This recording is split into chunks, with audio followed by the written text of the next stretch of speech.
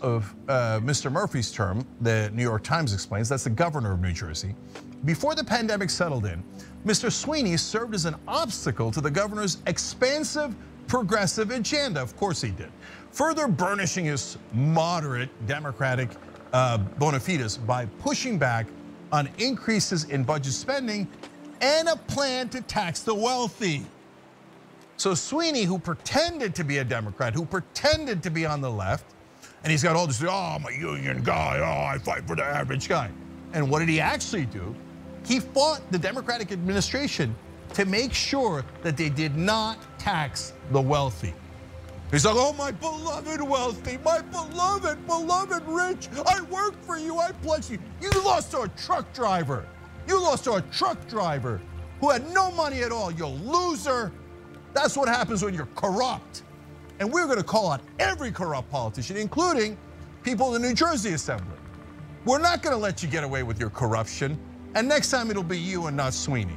So, oh, you wanna cry about that? Oh, no, now what do you want us to do? Serve the average American? Yes, that's what we want you to do. Oh, well, but my donors want me to be corrupt. Well, then you're gonna be next. So, but they go further. New York Times, this almost never happens. But it's the corruption in New Jersey is so brazen, they actually explained it in the paper.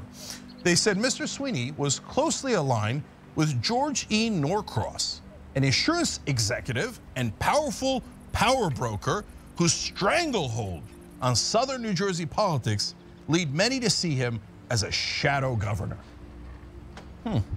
I guess if this bill passes in the New Jersey Assembly, we'll have to look a lot more into Mr. Norcross, who apparently has a stranglehold on our democracy. And he revels in corruption. We'll have to look a lot more into him. You know, we're thinking of hiring reporters all across the country. We were gonna start in California, but we'll start in the most corrupt state. So right now, New Jersey's in great shape because they have not rescinded it. They're actually one of the 5 states that are actually doing something about Citizens United, doing something about the corruption. But if they go out of their way to rescind it and say, we are pro-corruption, I guess we're gonna have to hire reporters, we're gonna have to do story after story, figuring out why Norcross has a stranglehold on the government of New Jersey and is a shadow, if he's the shadow governor, I guess we're gonna have to dig and dig and dig into his business and find out why he's so in favor of the wealthy and how many politicians has he bought. It's a good question, someone should look into it.